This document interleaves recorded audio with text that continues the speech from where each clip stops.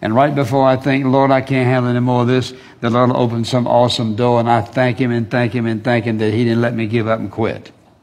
Because He never intended for us to do that.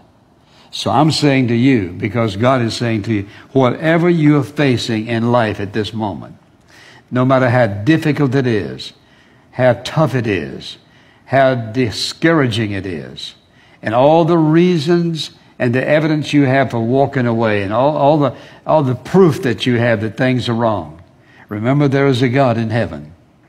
And if you're saved, He's living within you.